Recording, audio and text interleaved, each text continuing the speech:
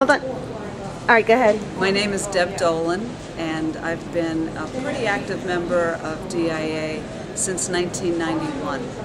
I got involved really when I was working with a special interest group on documents that were submitted to regulatory agencies. Everybody knows the dossiers, and a very complicated process was all done on paper and delivered by trucks to the regulatory agency in the United States, as well as all the different countries in the world. And the process needed to become electronic.